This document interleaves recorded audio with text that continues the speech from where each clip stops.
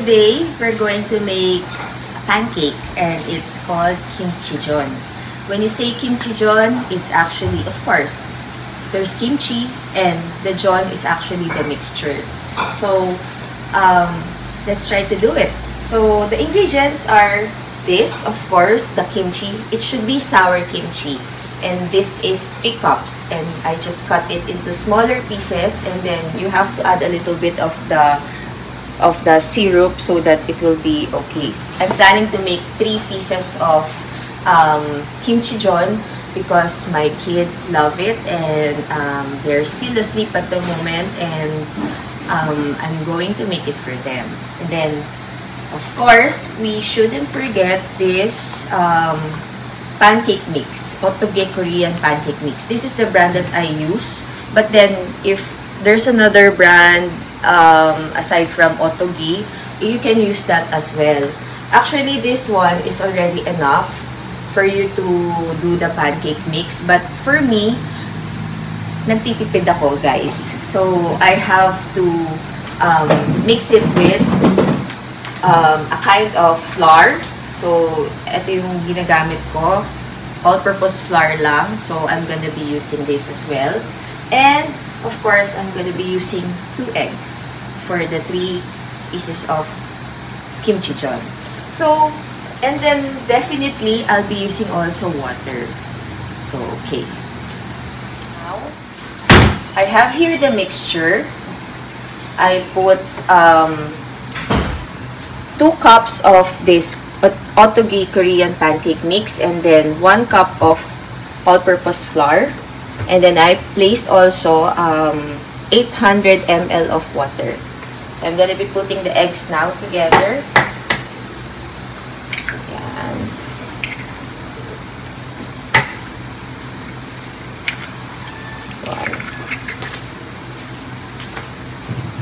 So let's just mix it.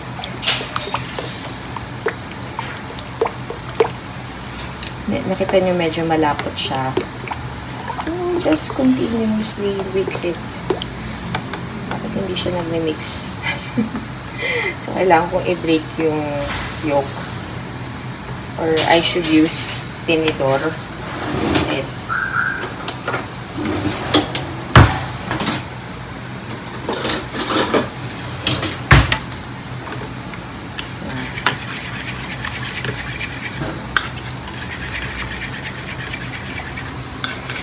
So, there are some vlogs that you will find. So, this is my version.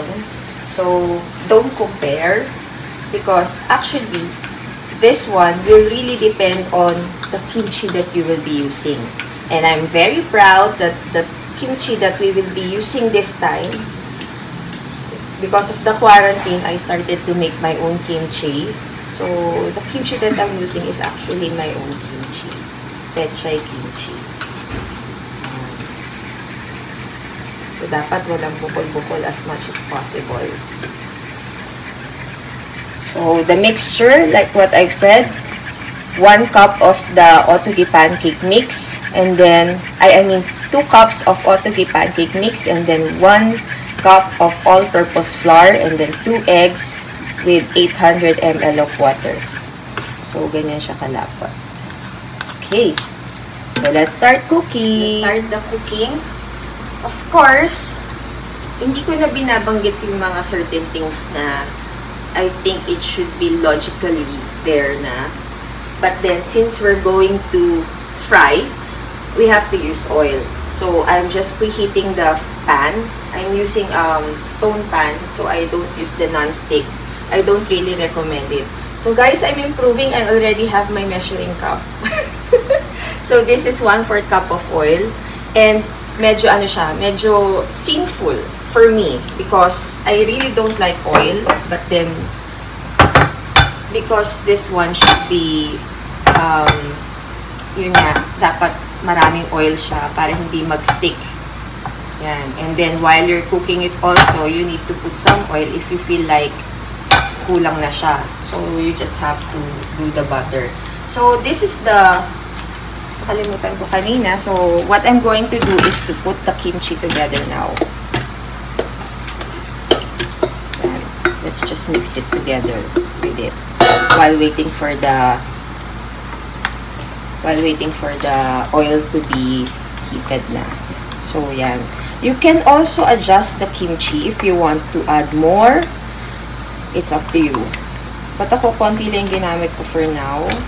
But then, if I find it later na gusto ko pandagdagan, well, I can add as well. So, yan ang mixture natin. So, I put all together. You can also add puchay or something. So, mainit na ang oil. So, I'm going to put the kimchi now. This is how it should look like.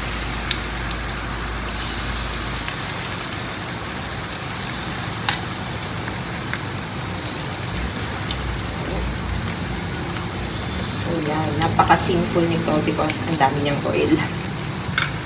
So, you have to move it always because to make sure na medyo mag-even siya. So, we have to try making the crust crunchy first before we flip it up.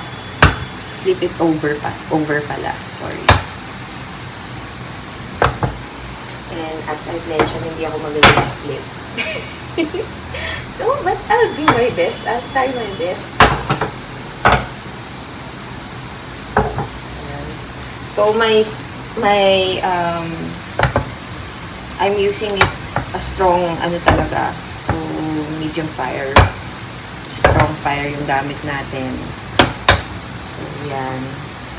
And then, always check if medyo nagiging na ba siya, medyo pwede na ba siyang i-flip or not yet. So, yan. Seems like almost. So, I'm going to lessen the fire na kasi baka masunog na siya masyado. Yan. So, I can smell the kimchi itself.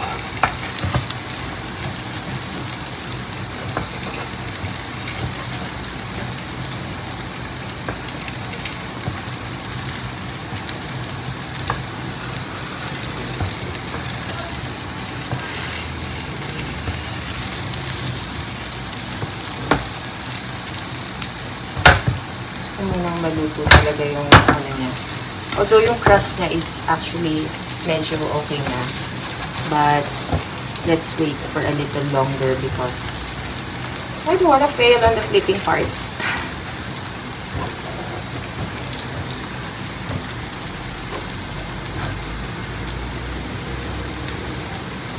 Hintayin na natin. Tapos lalagyan ko ulit siya ng konting oil.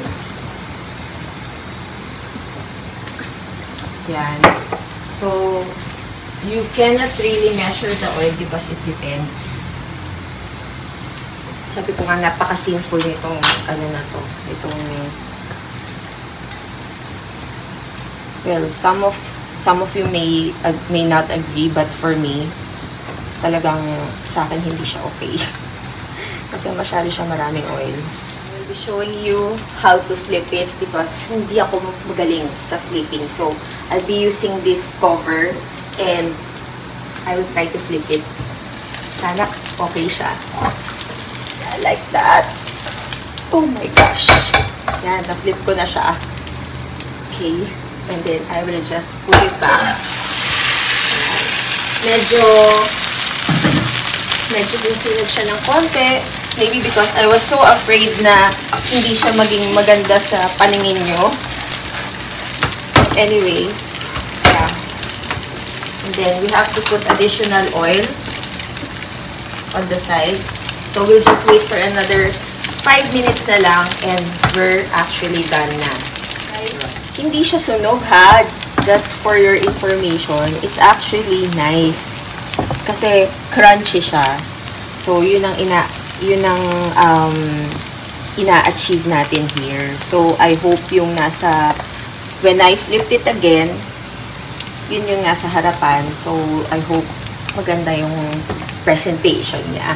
So, let's wait until it's already done. So, na-flip ko na siya and I just remove it. I will just put it here on our plate. Yan ang ating kimchi Jeon. Salamat sa tulong ng ating cover. And I was able to make it. Excuse me. Yan, so I will just put it on in the middle. So there. So this is our kimchi Jeon. Finally, yan. So guys, if you like this video, please don't forget to subscribe and then hit that bell button. And try this at home. It's really good. Especially if you put more kimchi, it's really nice. Yung mas maasim, much better. So thank you so much for watching. Until next time, bye!